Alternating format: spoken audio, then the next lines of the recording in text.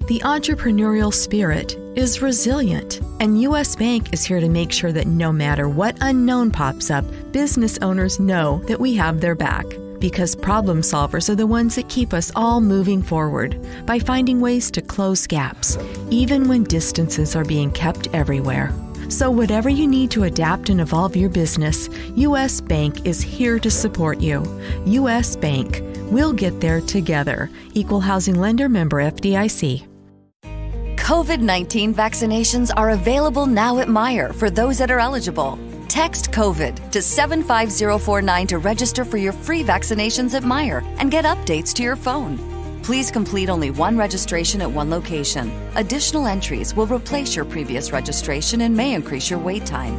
You can also talk to your Meijer pharmacist or visit clinic.meijer.com for more information. Remember, just text COVID to 75049 to get started.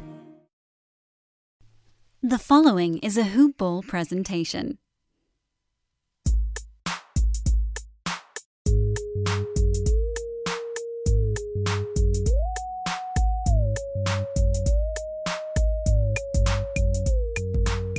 What is going on? It is the HoopBall Clippers podcast coming at you on a Saturday afternoon. Going to be joined by Justin Wilson of LA Clippers Film. Haven't had him on in a couple of weeks, so excited to break things down with him.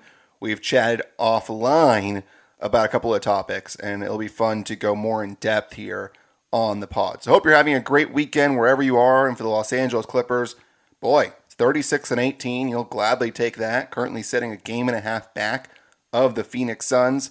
Those same Phoenix Suns that the Clippers beat 113-103 on Thursday. When it came on this podcast on Monday, I said the Clippers had some pretty easy games coming up, but before they got to the Houston-Detroit games, got to take care of business against Portland and against Phoenix. That's exactly what the Clippers did.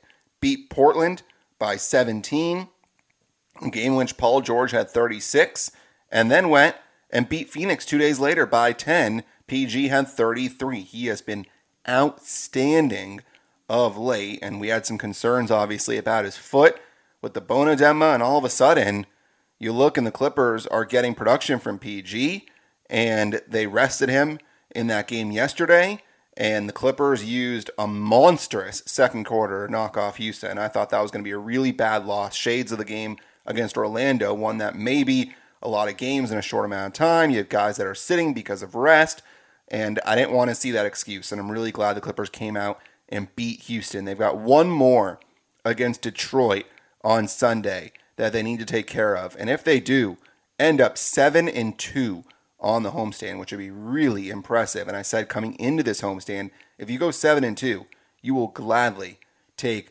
that. I'm assuming the Clippers will be a favorite in that ball game. If you want to bet on them, I know where you can bet. How about mybookie.ag? Ever since I started this podcast, people always asking me for betting tips. They're asking where I'm betting. They're asking me about money line versus spread. They're asking me about prop bets. And I say, you know what? I know what I'm doing, but I also know a couple other people that know what they're doing, and that is the guys over the HoopBall Gaming division. They do a great job, and they also bet at MyBookie. MyBookie's rep is rock solid. They've got the best odds, contests, and promotions in the business. The only place I trust to handle my Premier League bets, my NBA bets, my college basketball bets, my NFL bets when it's during the season, MLB, whatever you want to bet on. The Masters, it's there at MyBookie. I don't give out my stamp of approval easily. You got to be the best at what you do, and MyBookie's the best sportsbook out there, period. It's simple. Sign up, enter the promo code HoopBall. It's easy. The promo code is HoopBall, and get your deposit matched halfway up to $1,000. Head over to MyBookie if you want to add a little excitement to the sports you love and the games you bet. Bet with the best. Bet with MyBookie. All right, let's go ahead. Let's bring him in. Let's chat a little Clippers basketball with my buddy, Justin Wilson. I said that Justin Wilson would be my co-host bi-weekly, but things have been crazy on both of our ends. But we finally figured out a date to get both of us on the HoopBall Clippers podcast. It is today on this Saturday afternoon. Justin, you and I have gone back a little bit on Twitter, a little bit on instant message / whatever you want to call iMessage, the phone, text messaging, although I'm an idiot. I don't know why I couldn't think of text messaging right away. But nonetheless, man, it's great to have you back on the pod to chat Clippers. I'm happy to be back. I've been looking forward to this one for some weeks, and I haven't been able to like make it happen, but finally, long awaited, but we're here. And a lot has changed with the Clippers since the last time that I've been on. So it's gonna be a fun one. Yeah, there has been a lot that has occurred. The Clippers acquired Rajon Rondo, which sparked a lot on Twitter. The Clippers saw Pat Beverly get hurt once again, and he is going to be out most likely until the playoffs.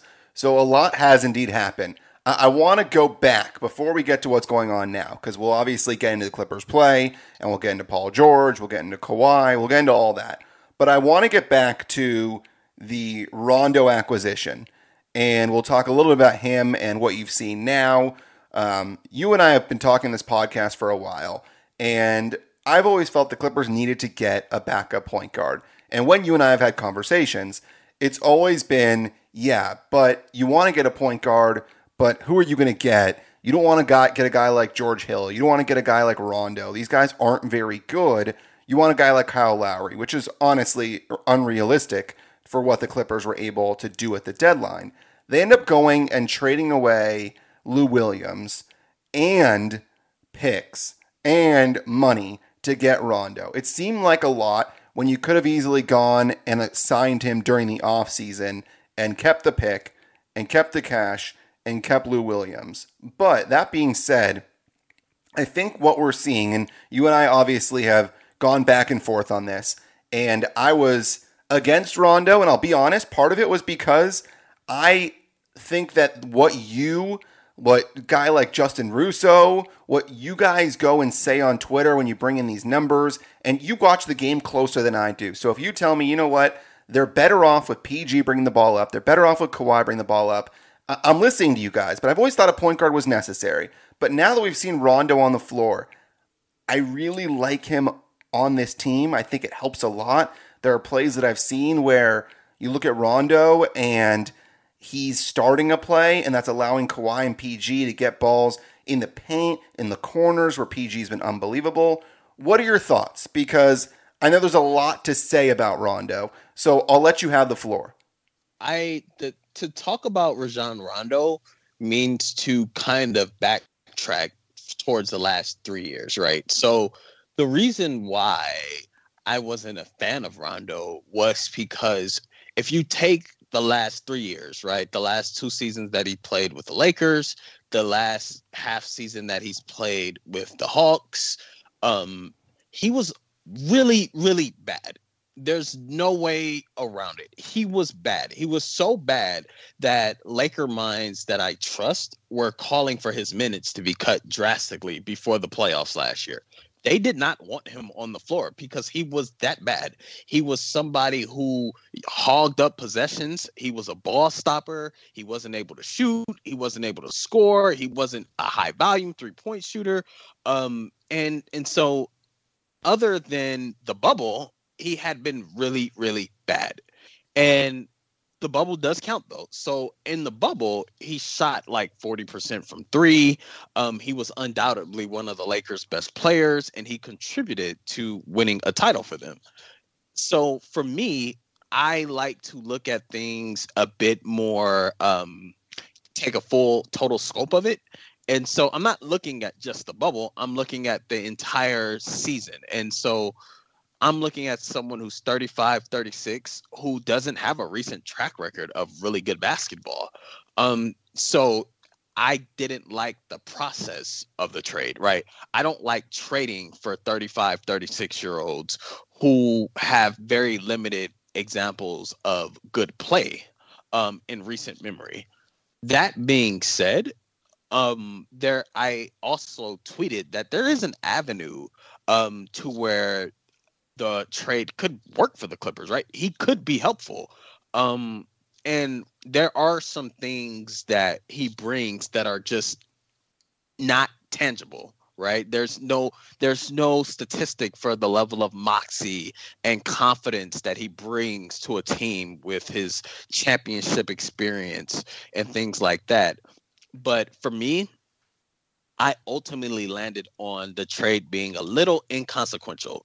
And mainly it's because if you look at the bubble, Rondo was great for the Lakers, but if he wasn't great for the Lakers, it wouldn't have mattered much because LeBron and Anthony Davis were LeBron and Anthony Davis, and they ran through the Western Conference. And so for me, I look at it as a trade right now, as we sit present day to day. I look at it as like, well, Rondo can be helpful, but the Clippers are so deep at guard that, like, if he doesn't play well, the Clippers can simply just not play him, and they have more than enough options to supplant him. And so ultimately, you know, he's the hot topic, so we're going to spend a lot of time talking about him. But to be quite frank and honest with you, I don't think he, for better or worse, is going to determine the championship. Like, I don't think the Clippers won or lost the championship at all with the Rondo trade. But, you know, he can be helpful, and he has had a great start to his Clipper tenure. There's no doubt about it, especially on defense. Yeah, and I agree with a lot of what you just said, and I understand when you say, you know what, he's not going to be the reason why they win or lose. The one thing that I always go back to, Justin, is that last year, it just seemed like the Clippers fell apart. And I know you will die on this hill that the Clippers lost that 3-1 lead because they missed shots that they normally make. I know you will die on that hill, but I will die on the hill that the Clippers didn't have somebody with that moxie and with that ability to help out the two PG and Kawhi stars in order to slow things down and just stop these runs and get veteran leadership in there. It didn't feel like the Clippers had that guy last year. Lou Williams, I don't think, is that guy. Rondo, who's been there, I think is that guy. So I do think that with Rondo last year, for example, I think he would have been a very helpful addition. So whereas he's not going to win you a game most likely or lose you a game, I do think that his leadership, his locker room presence, his defense,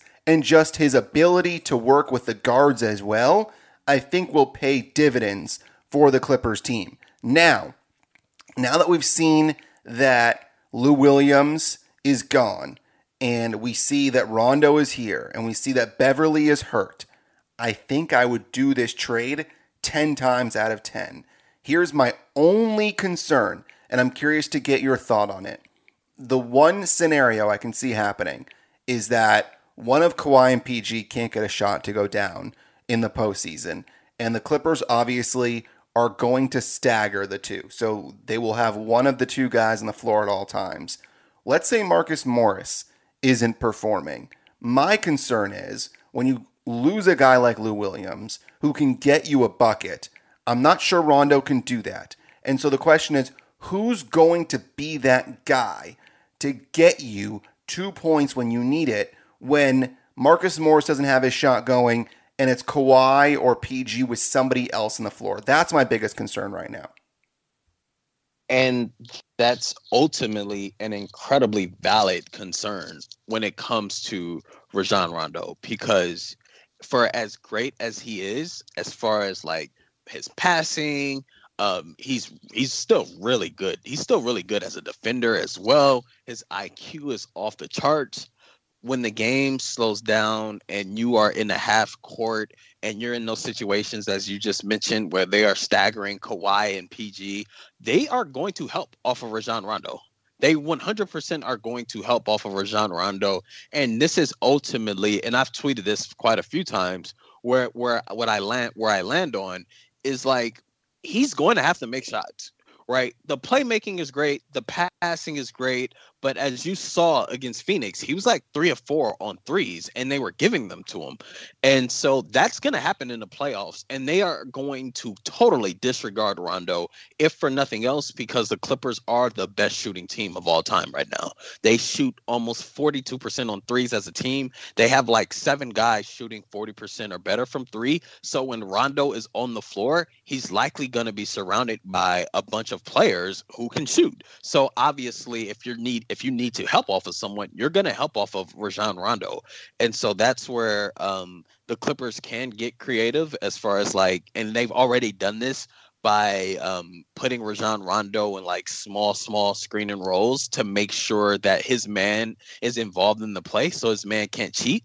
But if you want to like isolate Kawhi Leonard on a block or something like that, they're going to help off of Rajon Rondo's man.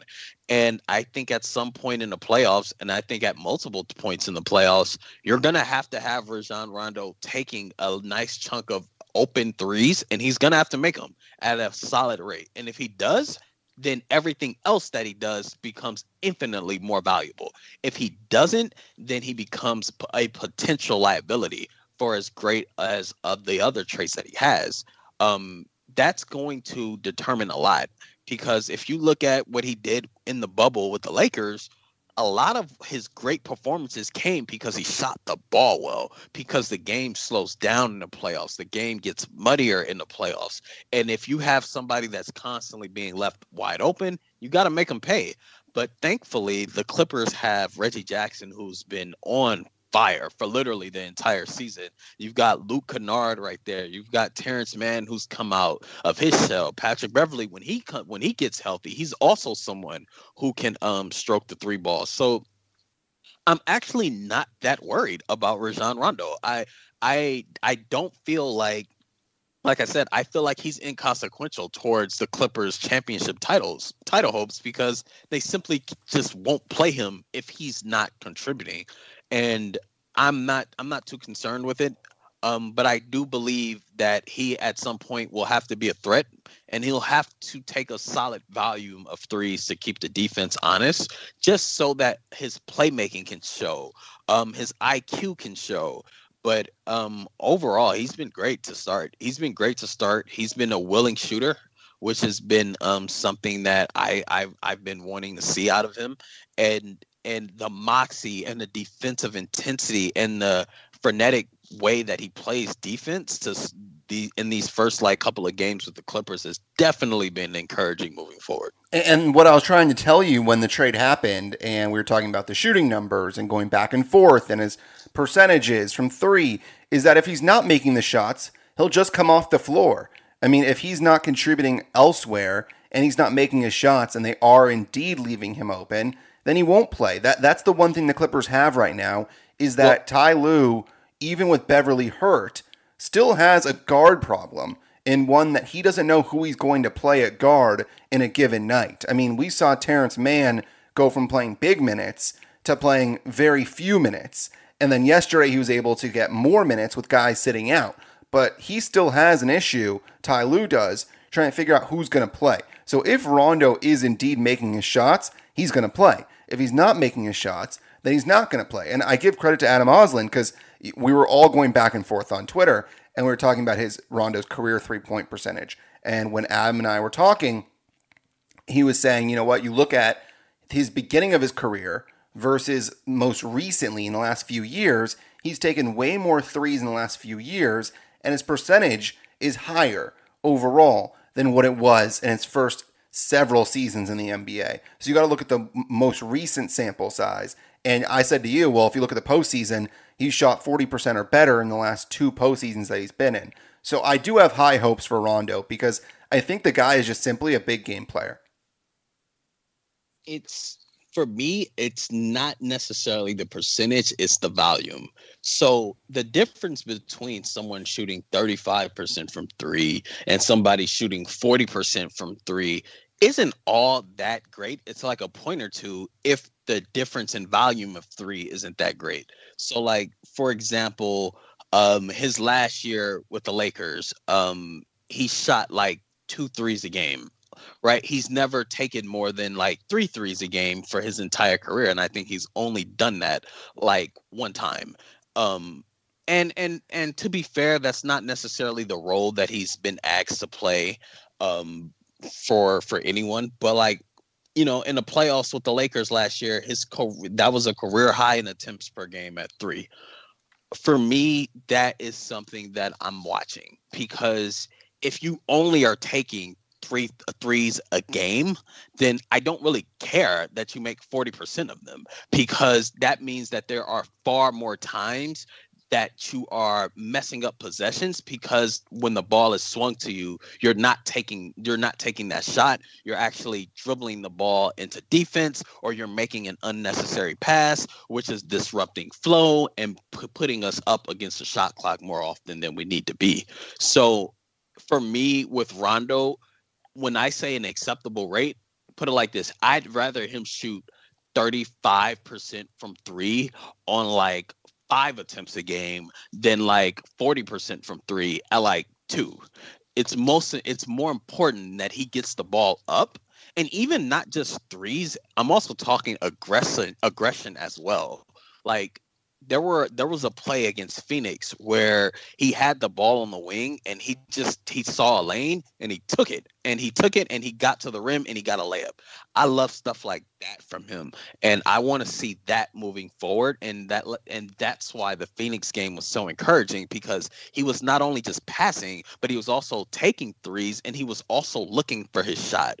I'm a fan of guards who aren't just out there playing like police cop, where they're just directing people, but they're not being like assertive. Draymond Green is somebody who does that right now for Golden State, where if he has the ball on offense, he'll tell everybody where to go. His IQ is like insanely great, but he won't take open shots. He won't try to score, and it messes up the offense. It has Golden State playing 4-on-5. And so I don't want that to happen when Rajon is on the floor. So that Phoenix game was encouraging, and really his entire stint with the Clippers has been encouraging thus far, because his passing has not only been on display, but he's also sought out his own individual offense when appropriate. And I think that's what's going to help the Clippers just as much as his playmaking and all of the other things that he provides. Yeah, I think his leadership will be huge in the playoffs. I think it's going to be really important. So it kind of leads us to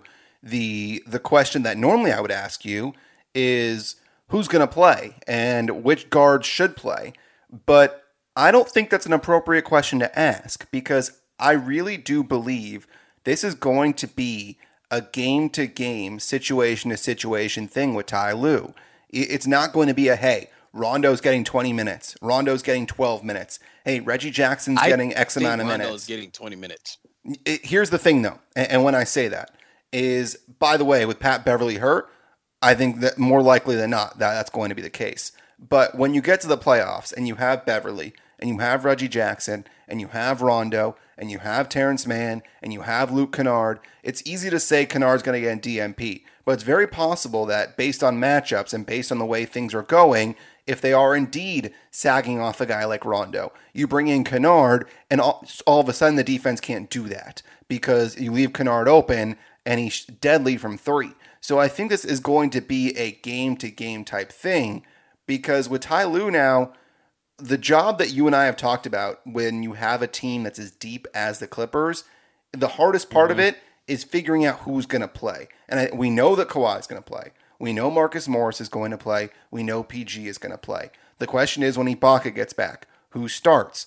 Everybody in Clipperland thinks it should be Zoo. How many minutes, though, does Zoo get versus Ibaka? Who gets the guard minutes? Does Terrence Mann become the first person off the bench? There's a lot for Ty Lue still to figure out. Do you agree? I absolutely agree, and that's why he gets paid the big bucks, because those aren't easy decisions.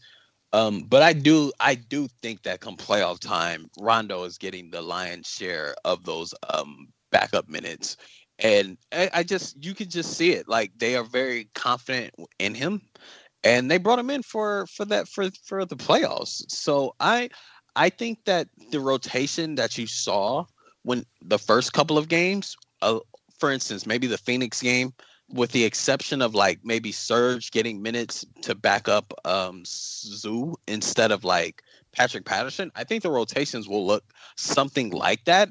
And maybe on occasion, Ty Lue may see something and he'll throw Luke Kennard out there for a 6-minute shift in like game 2 or something like that. But it won't be, those guys will be depth pieces. They won't be like a part of the core rotation. I look at the Clippers as having the starters with like Serge, Nicholas Batum, Rondo, and I look at it as like having those 8 guys that are going to like get the lion's share of the minutes there. But like as you said, it's not an easy fix.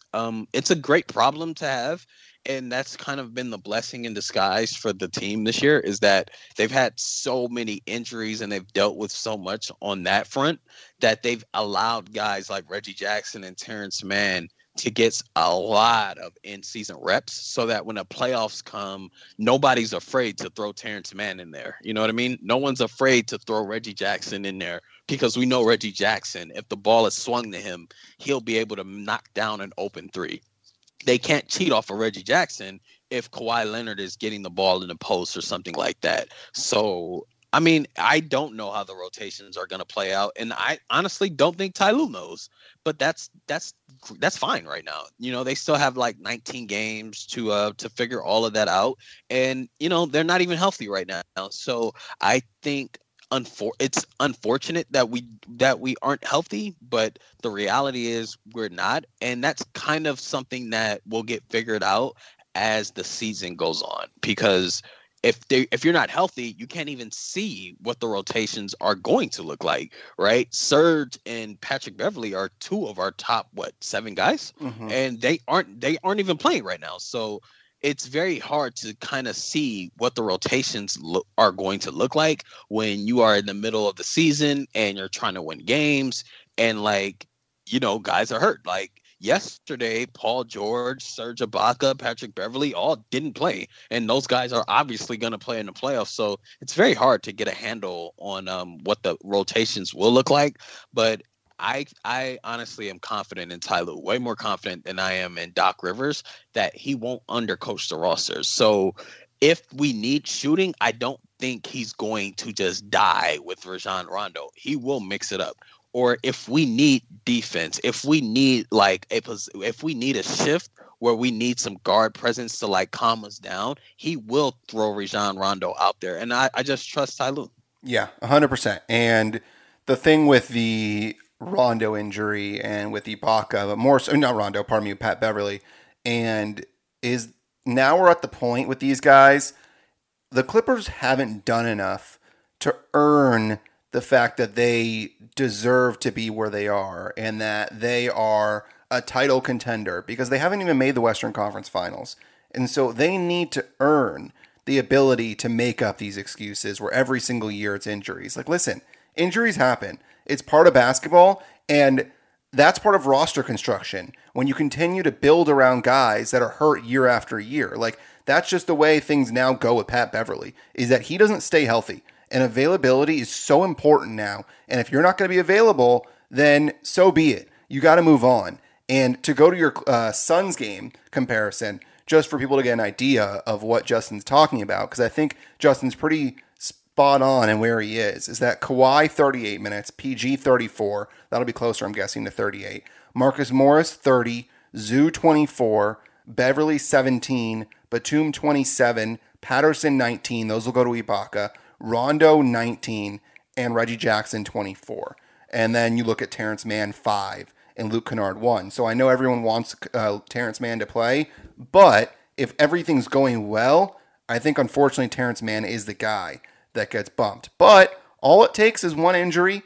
All it takes is one guy playing poorly for something to happen. And Terrence Mann, Luke Kennard are going to be ready, I think, when their name's called upon. Yeah, I mean, it already happened with Patrick Beverley's hand. You know what I mean? Like, you know, things happen in the playoffs, and, you know, there's no guarantee that we're going to stay healthy. There's going to be games where guys are in foul trouble. They're going to be like Marcus Morris in Game 6 against Dallas last year in the playoffs, got ejected. You know, so we don't want that to happen. But, like, that's what I mean is they're going to get opportunities to, like, help us win a game or two when it matters. So I think the Suns game was like, I think Paul George and Kawhi will be closer to like 40 minutes in the playoffs, but that's roughly how I think the rotations will end up going.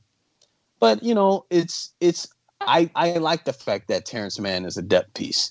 I don't know how I feel about him being exercised out of the rotation entirely, given the fact that he provides something to the team that no one else does.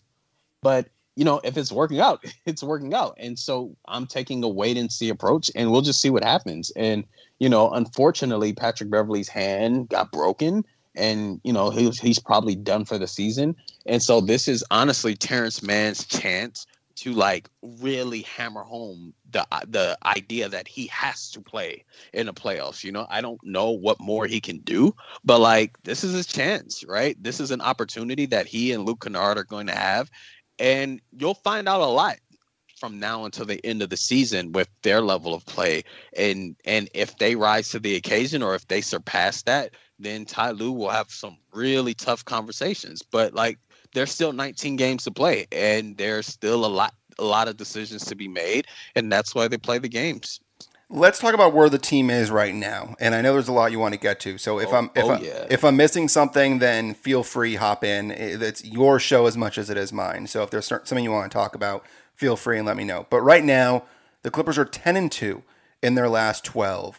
And if you had told me before the stretch, and I said it in the intro, that if you had told me coming into the homestand, that's 9 games, the Clippers would go 7-2, I'd be thrilled. I said 7-2 is where you want to be. If you want to be labeled a contender, 7-2 is where you want to be. Now, we can go back and forth about the Orlando loss, and the one the Clippers obviously led the entire game, and it should be 8-1 if they just didn't fall apart, and then you lose to Denver. But for the Clippers to rebound the way they have and beat Portland and beat Phoenix, and before that beat Philadelphia and beat Milwaukee, the Clippers being 10-2 in their last 12 is really impressive.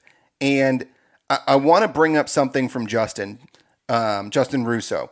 He said with just 18 games left in the season, the Clippers are shooting 41.8% from 3 and 84.1% from the free throw line. It's on pace to be the second best 3-point percentage of all time and the best ever free throw percentage. And they're still on pace to be the only team to go 40% from the 3-point line and 80% from the free throw line in the same season. We've talked ad nauseum this year about can the hot 3-point shooting continue. We now have a large enough sample size where this team is just really good at generating open threes, and they have a lot of shooters on this team. There's going to be a game, and I'll put even an S at the end of that. There's going to be games in the playoffs where the Clippers lose because they're missing threes. That's just going to happen. That's just the way. If you're a shooting team and you take a lot of shots, but there are going to be games where the Clippers win by 15-20 because they're killing these teams from 3.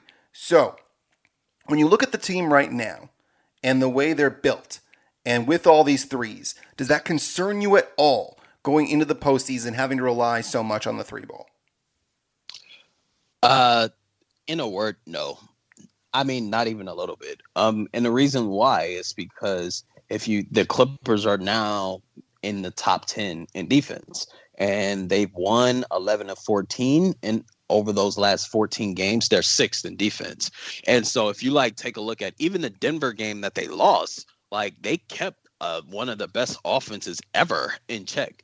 And so when you ask what's the state of the team, for me, it's that end of the floor. They've really come alive on the defensive end of the floor, and they've made me very comfortable and confident in their ability to maybe win a title this year. And it has a lot to do with the fact that they are defending. Now, the 3-point shot is going to come and go, and I don't think that's exclusive to the Clippers. They shoot it really well, but if Utah or if Phoenix, if they don't make threes, they're going to lose the game. When you don't make shots in the NBA, you lose. There's no way around it. I don't think the Clippers are overly reliant on threes. If I can pull this up really quickly, they are I have the computer in front of me. They are just league average in 3-point attempts. They're 15th in the league in 3-point attempts. So it's not like they're just bombs away from the 3-point line. In fact, I wish they would. I wish a team this good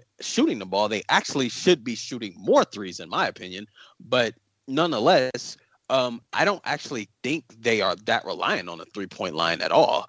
I think that in general, they are a jump shooting team, but they get a ton of wide open shots. And that's the product of good offense. And if they continue to get good shots and open shots in the playoffs, then it's just make or miss. Like, there's nothing we can do if they get open shots in the playoffs and they miss. We'll lose.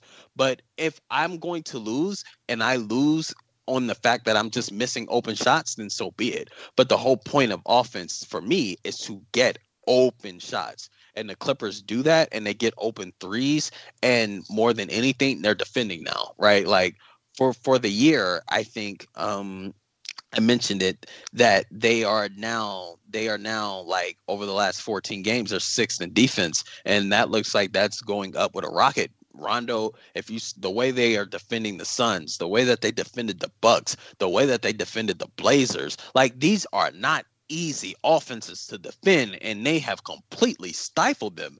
And, nationally, it's not getting talked about, but it's something that I've been paying attention to all year, just because the Clippers offense is so damn good. They shoot the ball so damn well that, like, I don't care. I don't even look at the offense that concrete. I mean, I do, but I don't look at it that intently, because it's the other end of the floor for this roster, and they are finally starting to live up to their defensive potential. So even if they go cold, even if they just can't make a shot in like game 4 of the second round, I still have faith that they can win that game because of what's happening right now. And it's the fact that they are on a streak defensively. They have found their identity. They're long, they're agile, they're playing with consistent effort on that end of the floor. Like, I know the Rockets are undermanned, and I know that they are a lottery team. They aren't the team that we're used to, but they held an NBA team to 10 points in the second quarter. And really, it was 8 before the bogus foul that we did last night. But like in the second quarter, they held an NBA team to 10 points.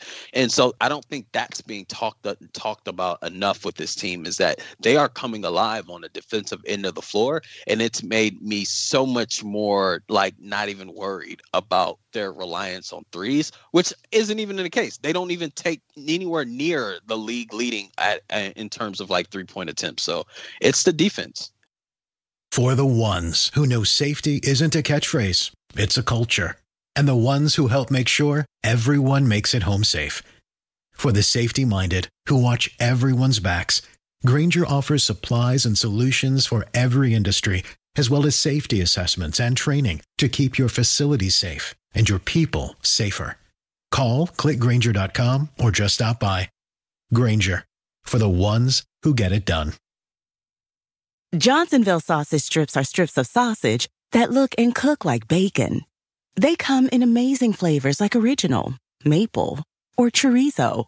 Now, you can transform your BLT into an SLT, or turn your bacon cheeseburger into a chorizo cheeseburger.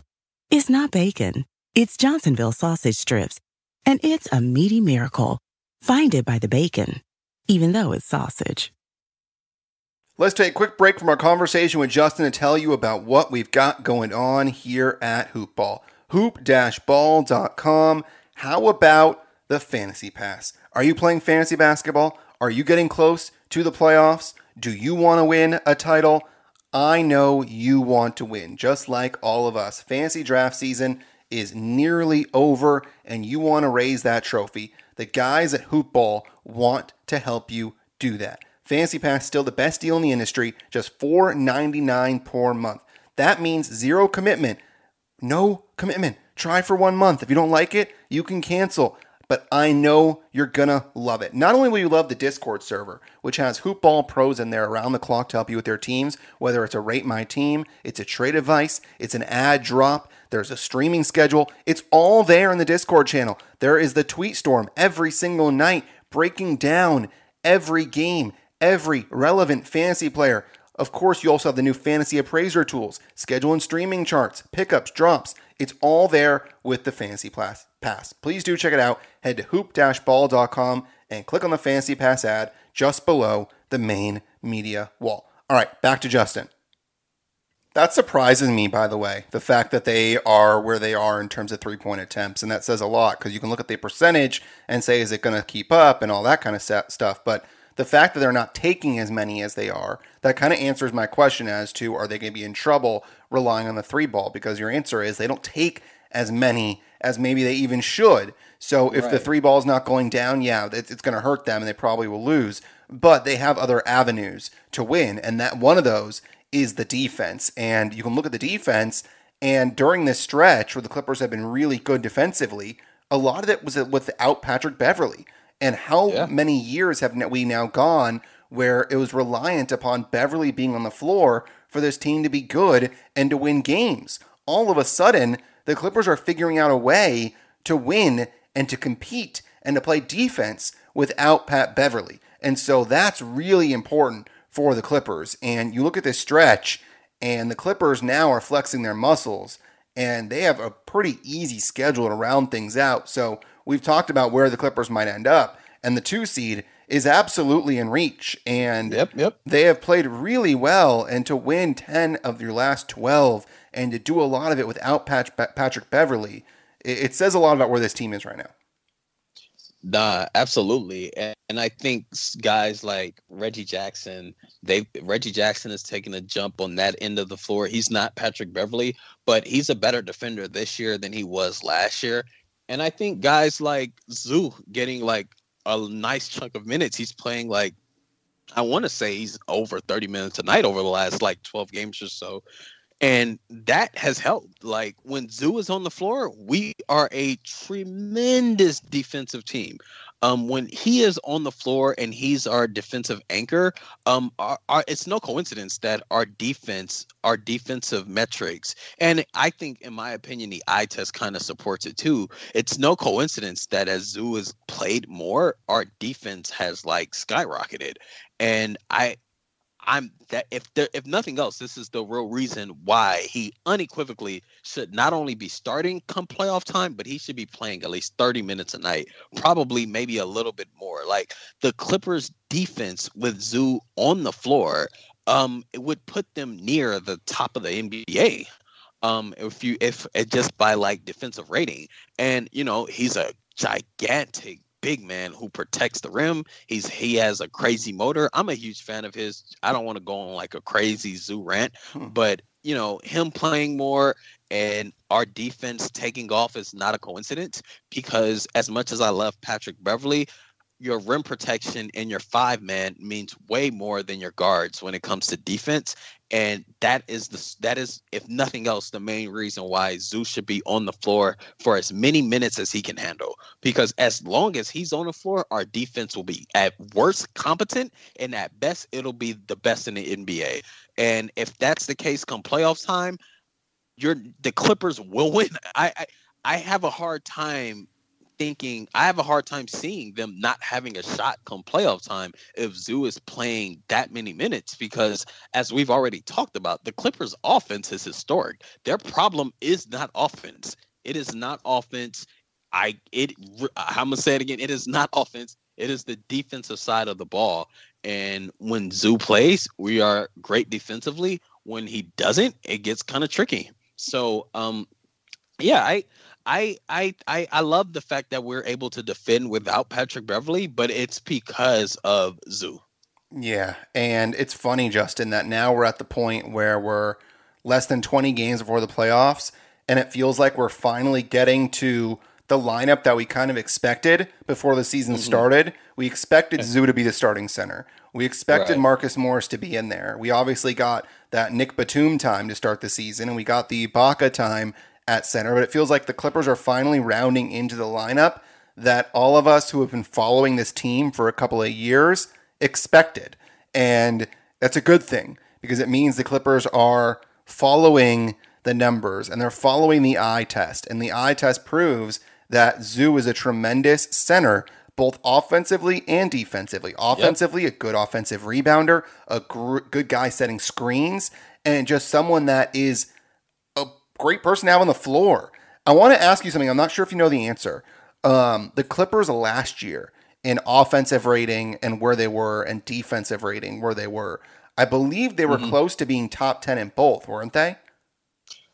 They were beyond top 10 in both. They were Yeah. second in offense and fifth in defense last year. And that's where I'm kind of hesitant to look at these, best offense in history. I mean, best offense in history, that was Dallas last year. And the Clippers beat Dallas in the first round. They were really good on offense last year. Yeah, no, for sure. And the Clippers, you look at Dallas. Dallas was the best offense in the NBA, best offense in history, surpassing even the Warriors. And the Clippers beat them in round one. And so for the Clippers to be, like you said, second and fifth last year, it still didn't get them to the Western Conference Finals. So there has to be something besides for the actual numbers and the offensive rating and the defensive rating. There has to be those intangibles, and I think those intangibles are going to be two things. And I'll let you come in because I think I know you have something to say for sure. I think the intangible is going to be PG coming to perform. I think he needs to be that 1B. And I think it's going to be having that leadership, and someone like a guy like Rondo, I think will be important. But go ahead. What are your thoughts? No, I was going to say that,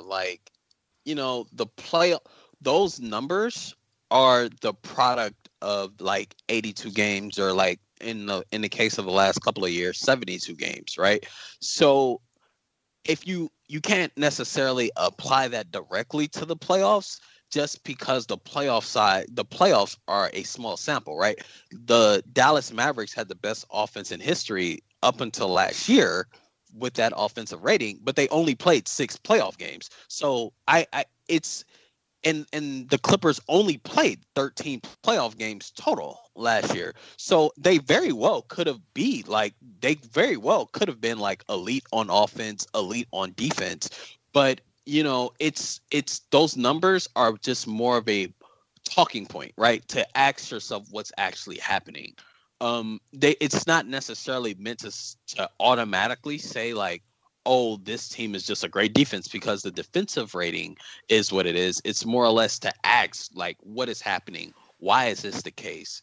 And for me, when I watched the Clippers this year as opposed to last year, I think in last year and this year, both teams have had potential to be really great on defense.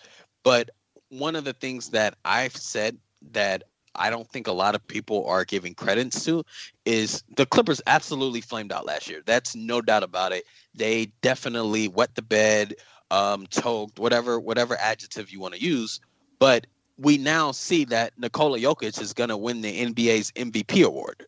It's not like they lost to an underwhelming team. The Denver Nuggets are really good, they are even better this year. And so, being a great defense does not mean you're going to be able to handle Nikola Jokic over the course of 7 games. And so I don't look at those metrics as being flawed. I only look at how we interpret them as flawed.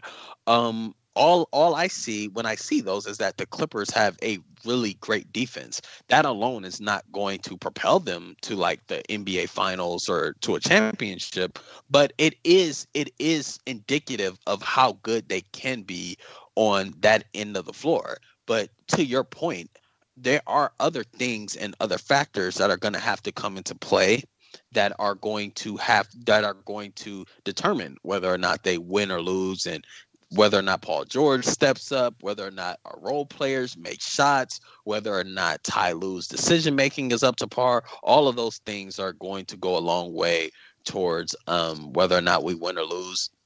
But yeah, like I said, defensive rating and offensive rating are more or less a way. They're measuring stick. They're not necessarily – they're measuring stick against 72 games. They're not necessarily – if you we didn't play Denver for the entire regular season. So how we look defensively over the course of 72 is not going to necessarily be the same as we do against Denver in a playoff series, for example, or something like that.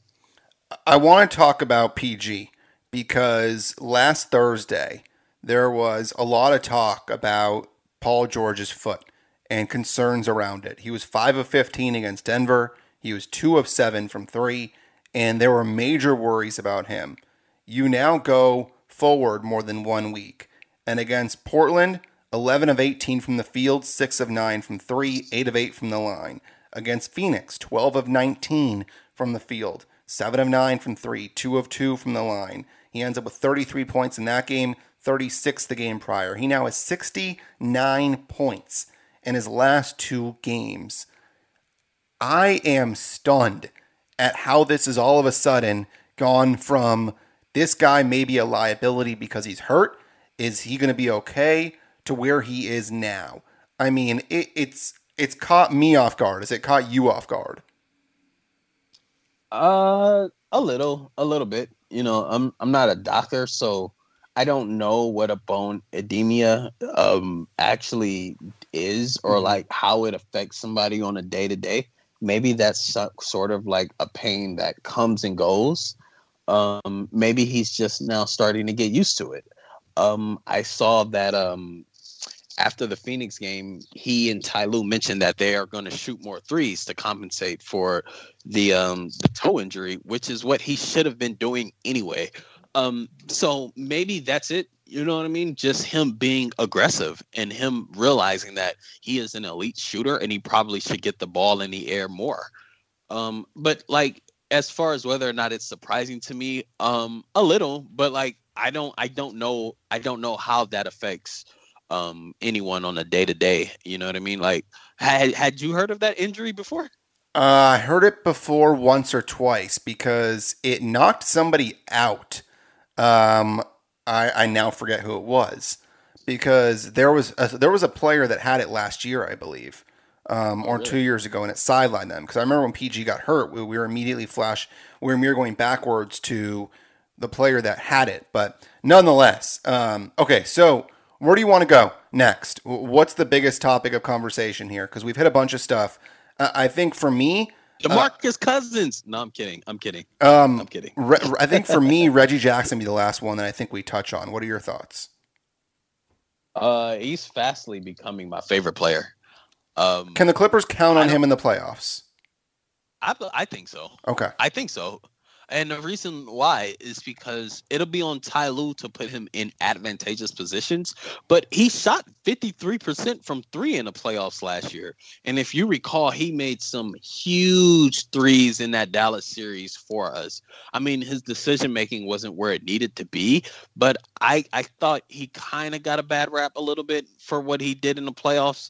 And he's only gotten better since then. And, you know, I don't look at what he's done this year as being particularly too much of an outlier because he's not playing outside of himself. You don't see him taking too many ill-advised shots, or you don't see him making too many ill-advised, like, dives to the rim or anything like that. He's taking his wide open threes. When he sees a lane, he's taking it. He's getting the ball to like Kawhi and PG. He's playing off of them. And so those things I think are replicable in the playoffs. And more than anything, his defense has gotten better and it's gotten competent and it's gotten to a point that is like, okay, we won't die if Reggie Jackson is on the floor guarding someone. Now, he'll still be targeted because he will probably be the worst of the 5 defenders on the floor when he's on the floor, but that doesn't mean he's bad. And I think his shooting is noteworthy enough to where not only is he dependable, but we're going to have to take a long, hard look at making sure that Reggie Jackson is one of the members of the rotation come playoff time, because that shooting and that juice that he has with the ball is just invaluable, man. What do you think? I think that it's incredible what he's done. And it's funny when you look back to the start of the season, there were the lineups with Lou and Reggie and Kennard, and everyone's like, okay, that can't happen. Ty Lue's like, that ain't going to happen. You now have gotten rid of Lou Williams and brought in Rondo, who is a much better defender. Kennard is basically a DNP. So now you're left with Reggie Jackson. I'm not sure anyone would have expected from the 3 of those players that Reggie Jackson would be the one that would emerge from the 3, considering that one of those guys getting paid 4 years, $64 million starting next year. Another one is a 6th man player of the year GOAT, and the other one is Reggie Jackson. I mean, he is now shooting a career high in field goal percentage and a career high in 3-point percentage. And that's a testament to the Clippers offense and what Ty Lue has done to get the best out of Reggie Jackson. And for him to sit on the bench and then automatically be ready when called upon to start and contribute. I mean, this guy yesterday was playing like he is the damn leader of this team. I mean, who expected Reggie Jackson in a game against the Rockets to go ahead and start and go 10 of 14 from the field, 6 of 9 from 3, 26 points, 4 rebounds, 7 assists, 2 steals? I mean, that is damn near top 15 NBA type numbers when you look at that kind of stuff, you know? And it gives me optimism, and a big credit to Ty Lue and for him to get Reggie Jackson to this place, and frankly to build the confidence in a guy like Reggie Jackson, because it could have been shot after last year's playoffs. But for him to be the player that he is this year is a testament to the coaching staff, and most importantly, is a testament to Reggie Jackson and his ability to want to get better and contribute each and every day on this team. Nah, you hit the nail on the head. He's been a total professional this year too. Whatever role Ty has given him, he's taken it in stride. He hasn't been like a malcontent at all. His spirit has always been in the right place. And like, you know, it's kind of scary to think where we would be this year without Reggie Jackson. You know, he's a late offseason veterans minimum signing, and like he's in the 96th percentile of catch and shoot jump shots in the half court. He's totally outplayed his contract, and I am very grateful that he's on our team. Given how this has played out with Patrick Beverley again, it's a blessing that Reggie Jackson was able to more than rise to the occasion, and he's one of the real reasons why I'm optimistic that he not only is going to play in the playoffs, but have a big role. Like, I don't mean like a star role, but like, for instance, the Clippers are damn near unstoppable when this year, at least statistically, when Reggie Jackson, Paul George, and Kawhi Leonard are on the floor this year. I think they're like a plus 18 per 100 possessions. And that is like elite big three like territory. And so that just gives you some perspective to how good he's been this year. And I'm really looking forward to how he helps us in the playoffs. But before the playoffs come, we still got 18 games to go. Yep. And to add to that, by the way, Justin Russo, the Clippers have a 19.9 net rating in the 277 minutes that Reggie Jackson, Paul George, and Kawhi Leonard have shared the floor this season. And he said, not to mention a 127.6 offensive rating. It's the best offensive rating among the 579 trios to log 250-plus minutes in the NBA this season. There you go. And that's if you're not paying attention, it may sound like, okay, anybody who plays with Kawhi Leonard and Paul George will have an impact like that. But Reggie Jackson is not just somebody that's on the floor with those. When he's on the floor with those two, he's making life easier for both of them on both ends of the floor. And like, he's had you cited the game yesterday against the Houston Rockets, and it feels like he's had that game so many times this year where a guy gets injured. Like, I remember in Boston, like he started for Kawhi Leonard when we were playing in Boston this year, and he had like 30. And so like, he's just been fluid. Whatever we've needed from him, he's provided, and then some. And like, I'm really optimistic that he can help us in the playoffs. Because that skill that he has, that elite skill of catch and shoot, is like so valuable come playoff time. Like, Paul George and Kawhi Leonard are going to be seeing multiple defenders, and having someone who is as good as Reggie Jackson at catching and shooting, it's a godsend. Yeah, 18 games left. I would say the Clippers go 13-5 or 14-4 in the final 18. There's some really easy games in there. So that would put the Clippers, if they went 13-5, that would put them at 49-23, which is very, very good. It's not going to be enough to win the West, in my opinion, I don't think. Definitely not. Because you're still 4 games back of the Jazz, and 49-23 would mean the Jazz go 10-10 over their final 20. But you look at 49-23, that would mean that the Suns would have to go 13-8 over their final set of games. So it's possible, but I think the Clippers will see most likely as that 3 seed, if not the 2 seed, because they have the games there. Did we touch on everything, Justin? Is there anything else that you want to get off your chest? Nah, this was cathartic. We touched on a lot. How do you feel about DeMarcus Cousins? I'm okay with what he's going to be. I mean, clearly you look at yesterday's game, and if there was going to be a game where Boogie played big minutes, it was going to be yesterday. And then you look at the box score, and Boogie Cousins played 6 minutes. So he's just going to be a guy that's there. I don't think he's going to disrupt the locker room. I think he just wants to win a title. And it was a 10-day contract, by the way, so it's possible they don't even renew it. But at the same time, it wouldn't surprise me if they did just sign him for the rest of the season as someone they can have as a backup big. I mean, I don't really anticipate Patrick Patterson getting more minutes than DeMarcus Cousins, but that's kind of where we are right now. Yeah, I mean, and you know, I look at DeMarcus in the Joakim Noah role. Yep. And Joakim Noah did not play at all last year when he played for us. Yeah. And I think DeMarcus is more or less the same. But yeah, I don't have too strong of an opinion on that. He's also a different player, by the way, than the one that he was with at Houston. I mean, if you watch DeMarcus Cousins for 2 minutes on the floor, he gets that ball on the top of the key. He was shooting that three with Houston. He's not shooting it with the Clippers. So he's a different player than he is with the Clippers. He knows his role.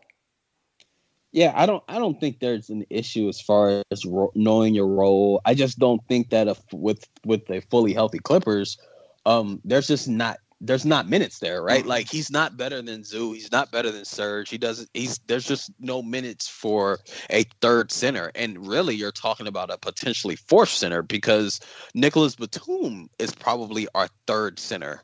If you really want to talk about it. So I just wanted to get your opinion on DeMarcus.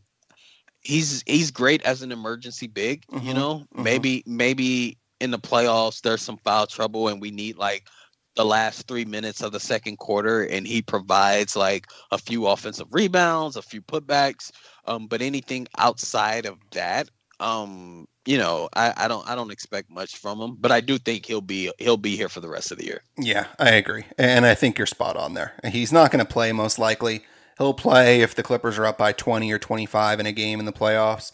And like you said, if there's foul trouble, but it's Zoo and Ibaka are going to get the majority of the center minutes, if not all 48 center minutes. So it's an addition. It's a guy you need someone that's a third center because if a guy like Ibaka gets hurt in a game and then you see Zoo get in foul trouble, you just need somebody on that roster. And so I'm glad the Clippers recognized that and got Boogie in there. And I mean, he's too slow. He's not a guy that can go back and forth up the floor. He moves too slowly, but he's a guy that can shoot the three. So if you give it to him and it's open, he'll shoot it. He'll get you rebounds, like you said. I mean, he racks up blocks and steals. So he's there. And if he gets the minutes and he's called upon, then so be it. But it's not someone that's going to be the reason why that the team wins the NBA title. I mean, just like I think you look at Brooklyn, LaMarcus Aldridge is not going to be why the Brooklyn Nets win the NBA title. Exactly. Aldridge sucks, man. Aldridge is not the guy that he was before. I mean, he's had a couple of decent games, but LaMarcus Aldridge, Blake Griffin, they're not going to be why Brooklyn wins the title if that happens. Those two guys are not the players that they were a couple of years ago. Exactly. They're good. They're good, Yeah. but like they're not going to rely on LaMarcus Aldridge and Blake Griffin. No disrespect to the Clipper legend BG, but those guys are like really good buyout guys, but they're buyout guys for a reason, you know? And, you know, we shouldn't get too attached to buyout guys like DeMarcus Cousins or Andre Drummond or LaMarcus Aldridge. Like those guys are buyout guys for a reason. And yeah, they're emergency bigs, and you know we'll see what happens. But I think the Clippers are in a really good spot, and I love the fact that we were able to touch on their defense because they're in a really good spot in part because their defense has finally come alive and they're finally in the top 10 in defense, and that's great. That bodes well for our future championship hopes. And doing it without Patrick Beverley. I mean, it says a lot about this team that without Patrick Beverley, they have the defense that they have, and it's always been there. It's always been there. You can go back to I had a pod with Shane Young and we were talking. It's like the most frustrating thing with this team is that it's always been there. The ability to get stops and play good defense, and it's so infuriating when they're lazy in games like we've seen before against New Orleans, for example, leaving Lonzo Ball wide open. I mean, you have the ability to just be better defensively. You have Kawhi Leonard and Paul George, and you have Zoo. With those three guys, there's no reason why you shouldn't be stopping teams. So I'm glad to see it. The Clippers are doing well, and that makes me happy, but it's always the playoffs, and the playoffs are always where we get let down. So hopefully this year is different than others. We'll have you on in a couple of weeks, Justin, and we'll see where the Clippers are at that point. Justin Wilson, LA Clippers Film is where you can find him on Twitter. One of the best follows out there for any Twitter. Nowhere. It doesn't matter where you are. Justin Wilson, one of the best follows out there. Justin, always appreciate you, my dude. Feelings mutual, my brother. Can't wait to get back on again. Well, it was long overdue to have Justin Wilson on, and it went about an hour. So we got a lot done in that hour. We chatted about a bunch. I really hope you enjoyed that as much as I did. And this is a podcast that you can listen to for a while. It's not like it's going to be expired after a day or two. I mean, obviously more games will happen, but a really important pod that hits on, frankly, everything that needed to be hit on, because this is a squad that we're all excited about. There's no doubt about it. We are really excited about this team. And you know what else I'm excited about? I'm excited about the NFL draft. NFL draft season's upon us. It's possible you might have Trevor Lawrence's haircut in your pants. That's why our partners at Manscaped, the leaders in below-the-waist grooming, have partnered with us to make sure you don't gamble on shaving your balls the same way you like to gamble on football. For all my draft geeks, we have an exclusive 20% off promo code HoopBall20 at manscaped.com.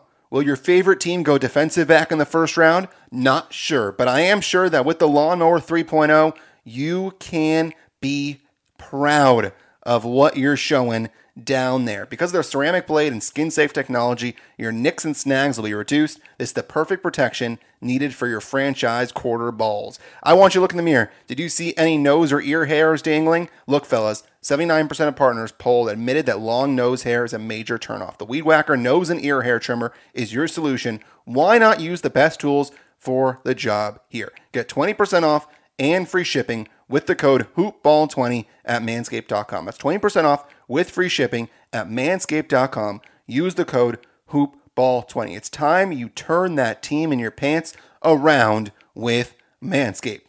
All right, so the Clippers, they've got a couple of games coming up. The final game of this homestand against the Detroit Pistons, a game that they really should win, and it should not be all that close. After Detroit, they've got Indiana Tuesday, Detroit again on Wednesday, and then Philadelphia on Friday. More likely than not, we will not have a show until next weekend.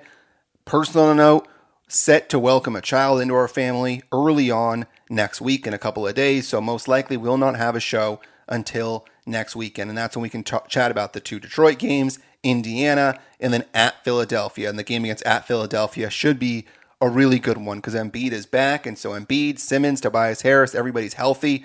It should be a game that we didn't get to see earlier in the season because Embiid was hurt, but the Clippers obviously won that game right before, actually no, to start this homestand. Yeah, wow, it's been a while. March 27th, they won that game 122-112. So you're back next week. Follow me on Twitter at BDMarcus. Follow the Twitter handle for the HoopBall Clippers podcast at HoopBall Clips. Rate and review the podcast. It always does help us. And really a huge thank you to you for listening. Until next time, I'm Brandon Marcus, and go Clips.